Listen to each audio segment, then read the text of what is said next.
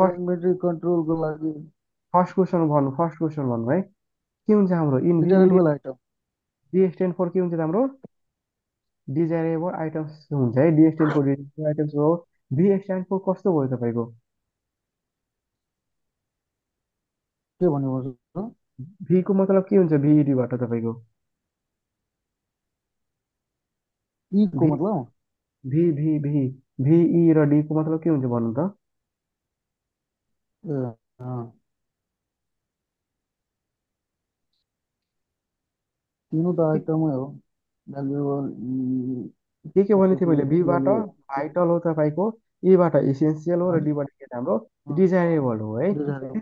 तपाईँको minimum stock level vital essential. याद यसलाई मैले के भनेको थिएँ मिनिमम बफर लेभल। के भन्न सकिन्छ हामीले बफर लेभल पनि भन्न सकिन्छ बफर लेभल।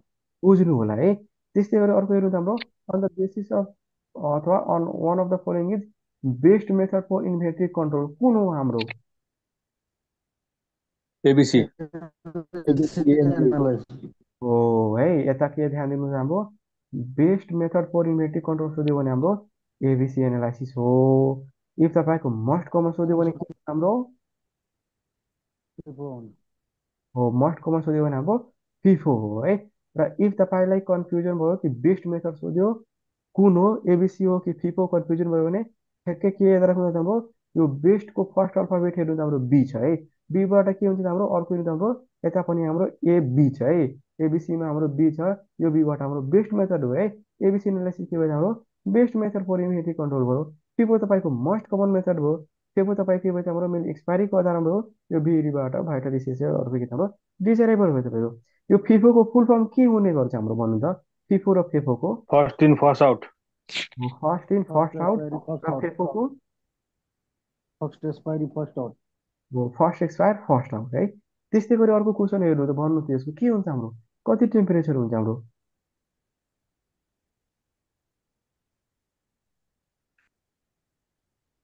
मेनली तपाईँले मेडिसिनहरू अथवा तपाईँको फार्मेसीमा मेडिसिनहरू अथवा जुनसुकै डोजेस फर्म कति टेम्परेचरमा तपाईँले स्टोर गर्नुहुन्छ तपाईँको नर्मल टेम्परेचर कति हो हाम्रो कतिमा स्टोर हुनु पर्यो 15 से 25 हो डिग्री। के चाहिँ हाम्रो 15 to 25 डिग्री सेल्सियसमा तपाईँको स्टोर हुनु पर्यो है जति पनि तपाईँको डोजेस फर्म अथवा मेडिसिनहरू छन् है त्यस्तै गरी अर्को हेर्नु त हाम्रो बिन कार्ड इज मेन्टेन भयो बिन कार्ड मेनली कसले मेन्टेन गर्ने हो Both A and B. हो र स्टोक किपर। स्टोर किपरले गर्ने हो है त्यति मैले भने तपाईँलाई बिन कार्ड मेनली हाम्रो स्टोर किपरले मेन्टेन गर्ने हो अर्को बिन कार्ड के होइन त हाम्रो भन्नु त बिल कार्ड हाम्रो यो तपाईँको के भन्छ, यसमा इन्भेन्ट्री पर्दैन। म्यानेजमेन्ट टेक्निक छैन है इन्भेन्ट्री म्यानेज अन्तर्गत पर्दैन। हो इन्भेन्ट्री म्यानेजमेन्ट टेक्निक हाम्रो बिन कार्ड होइन है बट बिन कार्ड अथवा मेन्टेन कसले गर्ने हो अथवा कसले ह्यान्डल गर्ने त अब स्टोर किपरले गर्ने हो है त्यसै अर्को क्वेसन हेर्नु त हाम्रो keep the drug in front of salvage which drug are able to कुन ड्रग मेनली हामीले अगाडि राख्ने गरिन्छ रेकेजहरूमा कुन ड्रगको भनेको थिएँ मैले एक्सपायर। हो एक्सपायर है अथवा नियर एक्सपायर जुन मेडिसिनको छ तिनीहरू फ्रन्ट अफ सेल्वेज हामीले राख्ने है त्यसै गरी vaccine loses there potency due to either exposure to है भ्याक्सिन किन डिग्रेड हुन जान्छ अथवा तिनीहरूको पोटेन्सी किन कम हुन्छ हाम्रो के को कारणले गर्दा हाम्रो भन्नु त आइदर एक्सपोजर टु अल के हुन्छ। हो अल है इफ तपाईँले एक्सेसिभ हिटमा अथवा कोल्डमा अथवा लाइटमा राख्नुभयो भने भ्याक्सिनहरूको जुन पोटेन्सी हुन्छ त्यो हाम्रो सबैको नर्मल टेम्परेचरमा गर्यो। लुज अथवा हाम्रो लुज भएर जान्छ है त्यस कारणले गर्दा सबै भ्याक्सिनको मेनली हाम्रो स्टोरेज कन्डिसन भनेको कुल्ड हो त्यसमा पनि सर्टेन भ्याक्सिनहरूको बेग्ला बेग्ला अथवा स्पेसिफिक टेम्परेचर हुने गर्छ है त्यस्तै गरी अर्को हुन्छ हाम्रो computer are urine pharmacy four के को लागि कम्प्युटर हो त सबै फिल्म देख्नुको लागि मैले भनेको थिएँ भन्नु त सबैको लागि हुन्छ यसमा। हो के त हाम्रो अल हो है अल। इन्भेन्ट्री म्यानेजमेन्ट भयो डाटा सेयरिङ भयो ड्रगिङ प्रोसेस हो सबैको लागि हामीले कम्प्युटर युज गर्न सकिन्छ है र डेथ हुन्छ। मोर्टालिटी है यो मोर्टालिटी भन्नाले के त हाम्रो They डेथ हुन्छ। हो डेथ हो है बट एउटा अझै तपाईँको मोर्टालिटी सरी एउटा के थियो तपाईँको मोराल मोरालिटी। मोरालिटी भन्नाले के हुन्छ त हाम्रो इथिक्सहरू भयो तपाईँको नेथिक्सहरू सम्बन्धित त्यसलाई हामीले मोरालिटी भनेर बुझ्ने गरिन्छ है बट मोर्टालिटी सोध्यो भने हाम्रो डेथ हो है त्यस्तै गरी अर्को हेर्नु त हाम्रो which of the following vitamin may cause toxicity, कुन भिटामिनले गर्न सक्छ हाम्रो? ए ले त्यसले ए Vitamin कुन भिटामिन हो हाम्रो? ए ए हो भिटामिन ए त हो, करेक्ट एन्सर हो। र भन्नु त भिटामिन ए नै हुन्छ र? यही हुन्छ त टक्सिसिटीको लागि। भिटामिन डी पनि टक्सिसिटीमा हुन्छ है। याद राख्नु भिटामिन डी पनि हुन्छ है। यता तपाईँको अप्सनमा बथ हुनु पर्यो है, बथ ए एन्ड सी हुनु पर्यो है। यहाँ मैले मिस्टेक लेखेको छु, यता बथ हुनु पर्यो। ए एन्ड सरी के भन्छ हाम्रो भिटामिन ए र डी है।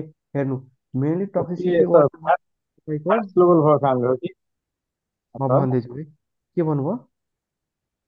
यो के दुवै टक्सिसिटी हुन्छ यो फ्याट सोलुबल भएको कारणले त्यही लागि हो है, त्यही म भन्दैछु है। मेनली हाम्रो टक्सिसिटी गर्ने भनेको भिटामिन जति पनि तपाईँको फ्याट सोलुबल भिटामिनहरू हुन्छ तिनीहरूले बढी टक्सिसिटी गर्ने हो है। त्यसमा पनि बढी टक्सिसिटी गर्ने भनेको भिटामिन एले हो है। ए भिटामिन ए छैन भने भिटामिन डी चाहिँ हाम्रो करेक्ट एन्सर हुन्छ है। ए भिटामिन हाम्रो डी छ भने अप्सन है। इफ तपाईँको भिटामिन ए र भिटामिन डी दुइटै छ भने हाम्रो भिटामिन एमा करेक्ट एन्सर हुन्छ, अथवा भिटामिन एलाई तपाईँले बढी प्रायोरिटी दिनु है। भिटामिन एमा टिक लाउनु होला है। जस्तै हाम्रो फेट सोलुबल भिटामिन कुन कुन भिटामिनहरू आउन सक्छ हाम्रो?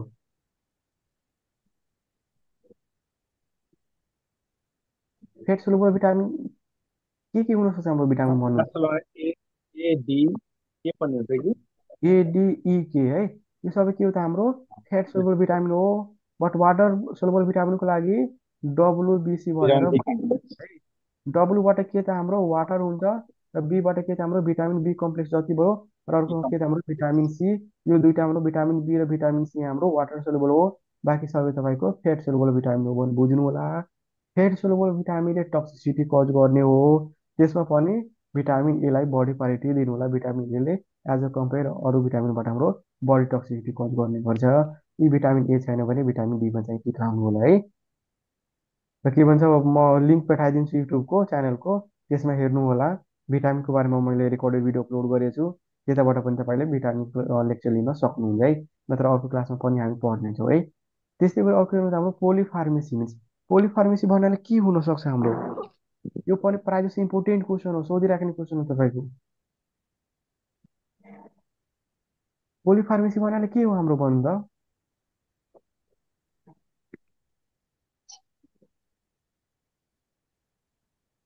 यो के भन्छ, यो जुन शनिबारको त्यो मोडल सेट इक्जाम हुन्छ कसले त्यो अटेम्प गर्नुहुन्छ? त्यसमा पनि यो सबै म क्वेसन त छ, सर सबै क्वेसन छ त्यसमा। मिनी ड्रग फार्मेसी हुन्छ नि sir. Main drug in pharmacy है, कसले भन्नुभयो? प्रमोदले। प्रमोदले। ल तपाईँले भन्नुभएको एकदम गलत छ है। अरूजनाले भन्नु त।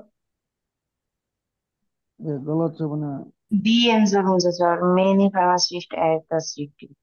ल है कसले भन्नुभयो? राधिकाजीले पनि त तपाईँले भने एकदम गलत भन्नुभयो है। ल अब दुइटा बाँच्यो है, दुईजनाले फेरि भनिदिन्छु दुइटा, एउटा सी र एउटा डी। डी एउटा त पर्छ correct. Storing many drug in pharmacy ल तपाईँले पनि भन्नुभएको एकदम भन्छ नि 7 करोड गलत है, त्यस्तो होइन है। गल्ती भन्नुभयो तपाईँले है। मेनली पोलिफार्मेसी भन्नाले हाम्रो एउटा सिङ्गल प्रिस्क्रिप्सनले इफ तपाईँको दुई वा दुईभन्दा बढी ड्रग्सहरू कन्टेन गर्दछ, अथवा मेनी ड्रग्सहरू एउटा सिङ्गल प्रिस्क्रिप्सनमा कन्टेन गर्दछ।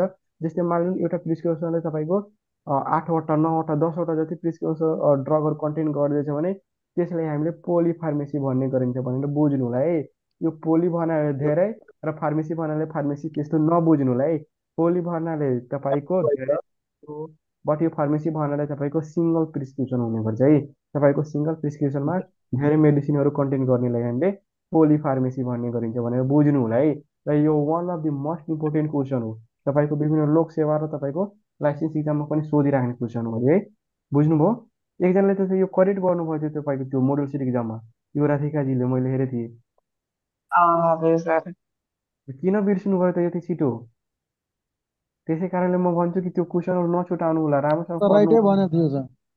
हुँ? राधिकाजीले भनेको थियो सुरुमै नै mini drug in single prescription. हो त्यसपछि भन्नुभयो र त्यसपछि चेन्ज गर्नुभयो। र त्यो मोडल सेट इक्जाममा पनि यो क्वेसन मैले हालेको थिएँ, त्यो त्यसमा त करेक्ट गर्नुभयो थियो उहाँले। अब कोही बुझेर गर्नुभएको छ कि यस्तै अन्दाजमा करेक्ट गर्नुभएको हो? त्यो त मलाई थाहा भएन। त्यो फार्मेसी भन्नाले के हुन्छ सर, सिङ्गल प्रिस्क्रिप्सन हुन्छ? सिङ्गल प्रिस्क्रिप्सन हजुर। ब्रो। पोली भन्नाले धेरै, फार्मेसी भन्नाले एउटा प्रिस्क्रिप्सन भयो तपाईँको। एउटा प्रिस्क्रिप्सनमा धेरै मेडिसिन बनाउनुलाई हामीले पोली फार्मेसी बनाउन सकिन्छ। तर धेरैजनाले झुकेर के गर्छ त हाम्रो, पोली भन्नाले धेरै, फार्मेसी भन्नाले pharmacy, mini drug in pharmacy भयो। त्यस्तो हुँदैन है, यहाँ फरक हुन्छ हाम्रो है। त्यस्तै गरी अर्को हुन्छ हाम्रो the therapeutic index of drug is measure of, main हाम्रो थेरापिउटिक इन्डेक्स अफ ड्रग यो के त मेजर सेफ्टी गर्छ हो। हाम्रो? सेफ्टी हो है। यो पनि क्वेसन छ तपाईँको, हेर्नु त। त्यो के भन्छ हाम्रो यो मोडल म बनाएको छु अब्जेक्टिभमा। हो। सब क्वेसन छ, तपाईँहरू गरे पनि थाहा हुन्छ कि कुन छ कुन छैन। गर्छ त्यो पास हुन्छ, त्यो याद राख्नु ल। जसले पढ्यो त्यो पास भयो, जसले पढेन त्यो फेल, त्यो फेल भयो। बुझ्नु ल, पछि नपस्ताउनु होला। त्यस कारण गर्दा अहिले समय छ, मजाले पढ्नु है। त्यस्तै अर्को हेर्नु त हाम्रो which of the following is the required condition for अटोक्लेभ। अटोक्लेभको लागि मैले कति टेम्परेचर भनेको थिएँ मरु? अटोक्लेभ के हो भन्नु त पऱ्यो, मोस्ट हिट हो कि ड्राई हिटको मेथड वाला हो भन्नु त? मोइस्ट हो, मोस्ट हिट हो है। अटोक्लेभ हाम्रो मोस्ट हिट हो। त्यसको टेम्परेचर कति हुनसक्छ यो तलको दिएको मध्ये भन्नु त? अच्छा हेलो। 121 15 मिनटसम्म, 3 मिनटसम्म 134 पनि हो। के हुन्छ हाम्रो करेक्ट बोथ एन्सर के एबी, बोथ एबी। हो? के हुन्छ हाम्रो बथ ए एन्ड बी हुन्छ है, दुइटै हुन्छ है। इफ तपाईँले 181 डिग्री सेल्सियसमा सेट गर्नुभएको छ भने 15 मिनटको लागि गर्ने हो। इफ 134 डिग्री सेल्सियस टेम्परेचर भने हाम्रो 3 मिनटको लागि हो है। त्यस्तै गरी भ्याक्सिन्स आर एस्ट्रलाइजर, भ्याक्सिन कुन प्रोसेसबाट एस्ट्रलाइजेसन गर्ने हो त? ल, भ्याक्सिन मैले हाम्रो कुन प्रोसेसबाट एस्ट्रलाइजेसन हुने भन्नु त? रेडिएसन। हो, भ्याक्सिन मैले हामीले रेडिएसन थ्रु हामीले एस्ट्रलाइजेसन रेडिएसन गर्न सकिन्छ है। त्यस्तै गरी हाम्रो मोस्ट हिट एस्ट्रलाइजेसनबाट के थियो हाम्रो? के सर? मोस्ट हिट एस्ट्रलाइजेसनबाट के हामीले एस्ट्रलाइजेसन गर्न सकिन्छ? I drop. हो, आई ड्रप थियो। अर्को के त हाम्रो आई ओइन्टमेन्ट्सहरू अथवा लोसनहरू थियो है। त्यस्तै गरी अर्को के छ त हाम्रो, हेर्नु त। अर्को के गयो तपाईँको अनि ड्राई हिटबाट के थियो हाम्रो भन्नु त? जति पनि तपाईँको हिट स्टेबल मटेरियलहरू छन् तिनीहरूलाई हामीले ड्राई हिटबाट एक्सट्राक्सन गर्ने हो है। त्यसै गरी तपाईँको युएनजी मिन्स के हुन्छ हाम्रो? युएनजीको एब्रिभेसन मिन्स के हुन्छ हाम्रो? Point point. हो, युएनजी मन्टिमेन्ट। भन्नाले के त हाम्रो ओइन्टमेन्ट हो है। अर्को के त तपाईँको हेर्नु त, आरएक्स। आरएक्स भन्नाले के हो हाम्रो प्रिस्क्रिप्सनमा? यो त यूटीएक, ए नंबर। हो, युटेक है। मेनली के हुन्छ हाम्रो युटेकलाई आरएक्स भन्ने गरिन्छ। र अर्को आरएक्स भन्नाले के हो त हाम्रो? कुन पार्टलाई आरएक्स भन्ने गरिन्छ? सुपरस्क्रिप्सन। हो, के त सिस्टम। हाम्रो प्रिस्क्रिप्सनलाई हामीले आरएक्स भन्ने गरिन्छ। यसलाई गोड ब्लेस पनि भन्छ। के भन्नु, गड ब्लेस त मैले लेखेको छु नि त्यहाँ, पढ्नु न। अर्को के त पढ्नु हाम्रो, पढ्नु छैन। अर्को तपाईँको आरएक्स भयो है। अर्को तपाईँको इन्स्क्रिप्सन भन्नाले के बुझ्नुहुन्छ भन्नु त? Main part. हो, main part of the prescription हो, जसमा कुन कुन मेडिसिनहरू प्रिस्क्राइब भएको छ त्यो लेखेको हुन्छ है। त्यस्तै गरेर अर्को तपाईँको के थियो त तपाईँको सिग्नेचुरा थियो है। सिग्नेचुरा भन्नाले के हो हाम्रो? Direction to the yes patient. Sir. हो, सिग्नेचर भन्नाले के त हाम्रो डाइरेक्सन टु द पेसेन्ट भयो। बट सब इन्स्क्रिप्सन भन्नाले के हो हाम्रो? Direction to the pharmacist. हो है। सब स्क्रिप्सन भन्नाले हाम्रो फार्मासिस्टलाई डाइरेक्सन दिनेलाई हामीले सब स्क्रिप्सन भन्न सकिन्छ। बट आरएक्स के हो त हाम्रो सुपर स्क्रिप्सन हो है। त्यस्तै गरी अर्को त हाम्रो the what does it mean बिआइडी। बिआइडी भन्नाले के हो हाम्रो? यो प्रिस्क्रिप्सनमा लेखेको छ भने twice a daily. Twice daily हो कि थ्राइस डेली हो? तिन टाइम हो कि दुई टाइम हो हाम्रो भन्नु त? दुई टाइम हो। दुई टाइम छ। हो, दुई टाइम हो है। बिआइडी र बिडी सेमै हो। तपाईँको इफ टिडिएस भएको भए, टिडिएस के हुन्थ्यो हाम्रो टिडिएस भन्नाले? Twice a three day. Times. हो, 3 टाइम इन अ डे अथवा थ्राइस अ डे। अथवा अर्को कि हाम्रो क्युआइडी भन्नाले के हुन्थ्यो त हाम्रो 4 टाइम अ डे है। 4 टाइम। अर्को तपाईँको वन्स अ डे भन्नाले के हुन्छ हाम्रो, अथवा वन्स डेली भन्नाले ओके। ओडी। है। बडी। ओडी, ओडी भन्नाले हाम्रो 1 टाइम हुन्छ है। त्यस्तै गरी तपाईँको must reliable indicator for child dose चिज है। मैले भनेको थिएँ चाइल्ड डोजहरूको क्यालकुलेसन गर्नको लागि मस्ट रिलेबल इन्डिकेटर के हुन्छ हाम्रो, कुन चाहिँ हाम्रो मस्ट इफेक्टिभ हुन्छ हाम्रो त्यो डोजेसहरू क्यालकुलेसन बडी गर्दा? सर्कुलेसन।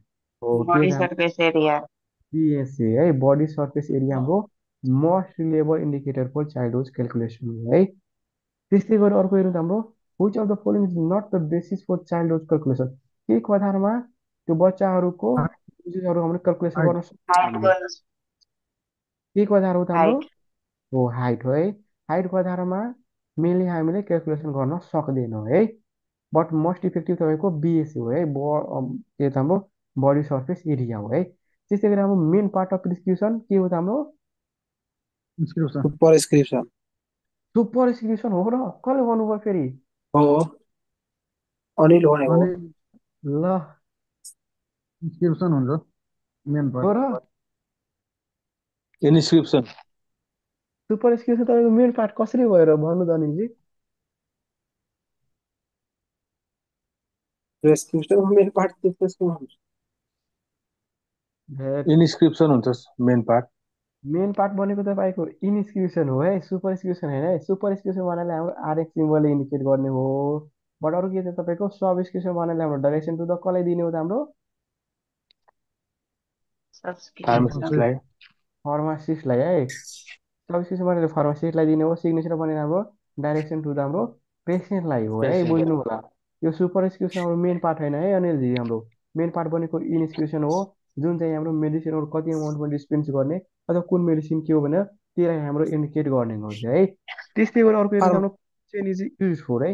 कोल्ड चेन के को लागि मेनली गर्ने गरिन्छ भ्याक्सिनको लागि। भ्याक्सिन हो। मेनली हामीले भ्याक्सिनहरू ट्रान्सपोर्ट गर्दाखेरि अथवा जहाँ हाम्रो म्यानुफ्याक्चर भएको छ त्यो पोइन्टदेखि लिएर हामीले रिटेलसम्म अथवा सरी जतिखेर मेडिसिनहरू हामीले एडमिनिस्ट्रेसन गर्ने गरिन्छ त्यहाँसम्मको टेम्परेचर त्यो भ्याक्सिनको मेन्टेन गर्नेलाई हामीले कोल्ड चेन गर्ने गरिन्छ, जुन चाहिँ भ्याक्सिनको लागि हाम्रो युज हुन्छ है। त्यसै गरी अर्को तपाईँको मोनोक्रिल है।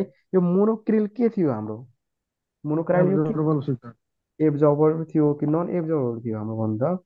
एब्जर्बल थियो, नाम नरिजेबलमा त त्यो सिलिकन ए नाइलोन हुन्छ सर। त्योहरू पर्छ। हो है, मोनोक्रिल भनेको तपाईँको एब्जर्भेबल सुसर थियो है। बट नन एब्जर्भेबलमा के थियो हाम्रो सिलिकन थियो, नाइलोन थियो, त्यस्तो सिलिकन चाहिँ थियो, छ। नाइलन थियो, प्रोलिन थियो, तपाईँको कर्लिन थियो, लिनिन थियो। यो सबै के हो त हाम्रो नन एब्जर्भेबल सुसर हो है।